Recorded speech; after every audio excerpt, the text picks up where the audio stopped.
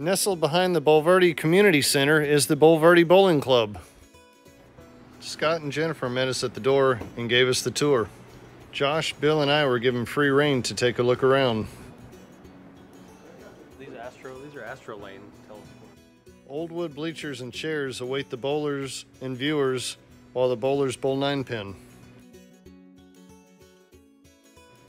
And Centennial ball racks still equipped with rosin powder for the bowlers' hands. Also, notice the ball return is double-decker.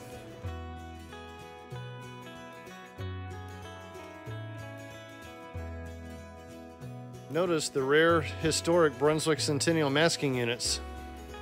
You can rent the club out, only $400 for 3 hours, including the pin boys to set pins for you. They have 2 leagues each week, one that bowls on Tuesday and Thursday evenings, and the other on Wednesdays. Among the newer bowling balls were several old swirly bowling ball relics from the 1960s. Scott says they have about 120 members at the Bulverde Bowling Club.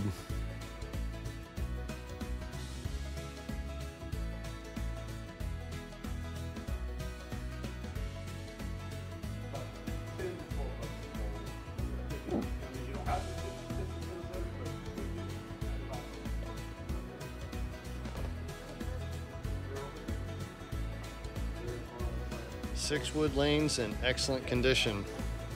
I decided to head to the back and see what it looks like from the pin setter's point of view. In the old days, the term was pin boys. In this community, they just refer to them as pin setters. It was amazing to see these old masking units in as good a shape as they were, though I noticed some wood paneling had been added to the top.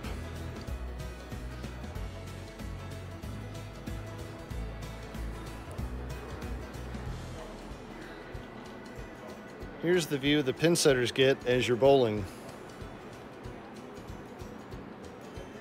Not much here in the back except some wood platforms to prop your feet up on while you're trying not to get hit by flying bowling pins. The lanes are wood, but the pin decks are synthetic. This building was built in 1956. The original bowling alley was in downtown Bulverde, but only had 2 lanes. They expanded to 6 when they moved to this building.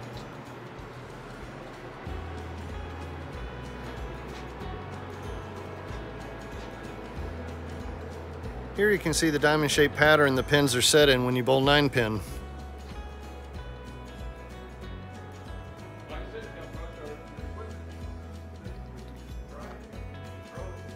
We decided to take Scott and Jennifer up on their offer to let us throw a few balls and try out 9-pin for the first time. Scott was nice enough to come back and set our first rack and get us started. So you bowl 10-pin and 9-pin? I used to bowl 10-pin. We were talking about that on the way here. Is like, are there people that are like adamantly hate 10-pin? Or no, like 10-pin? You know, I grew up bowling both, and then I just decided that I'm just going to do 9-pin. And you like 9 better? Oh yeah. Really? Josh's first shot was pretty good. It's not bad. It hooked just enough. Nope. But then realized it wasn't as easy as it looked. It's gonna hook.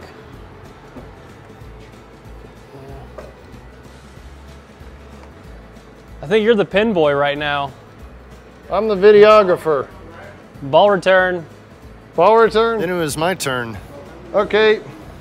Hey, this is pretty comfy. How hard could this be? Almost. Left one though.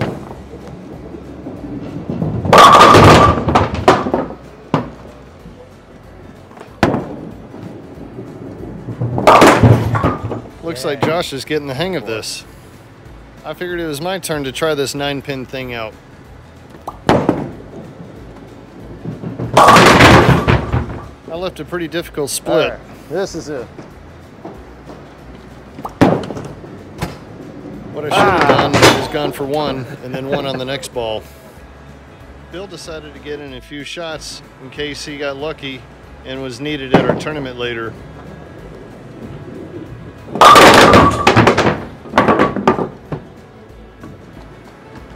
I love the old style ball return hoop.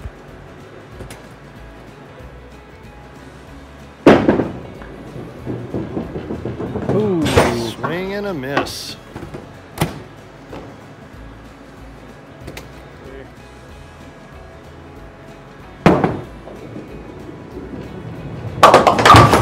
Close, but not yet.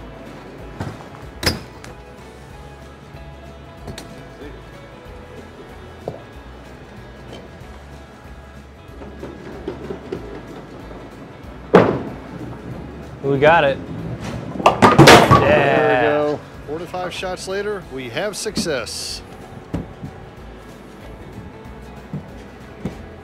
Josh took his spot playing pin setter. Looks like he's done this a few times before, right?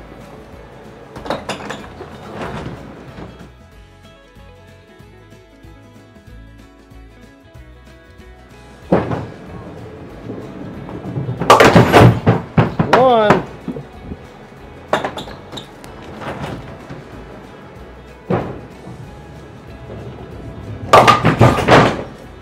Notice how easy it is to go through the middle and 9-pin and only get 2 pins down. Ooh. All right.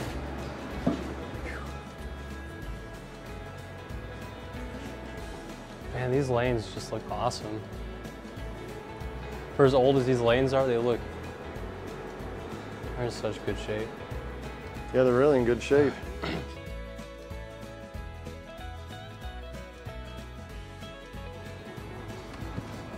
Oh man, that's a relic. We finished bowling and decided to take a look around. There's a lot of historic things to look at in this building.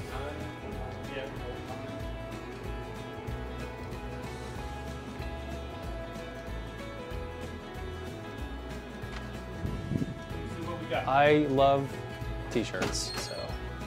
We bought a couple of t-shirts, then headed on our way. We had a 9-pin Ooh. tournament to go bowl. I like that one too.